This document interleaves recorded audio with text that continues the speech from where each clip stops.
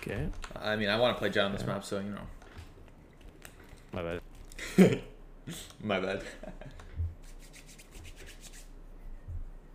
Did you start playing Valorant since the game launch? Yeah. What games have you wanted to go pro in besides CS? The first game that inspired me to go pro was StarCraft 2, but I've never played it. I just saw people playing it for money, and I was like, damn, that's cool. What's up, boys? So I was like, I want to go pro. And then I decided CS when I was in 6th grade because I was global at like really young. I got global in like 2015, and I was like, what, 11, 12? So I wanted to go pro in that game because I thought that was my best chance. I didn't really, how do I explain it? I just played the game and I ended up getting to like global, and I was like, let me try going pro kind of deal. It's hard to explain.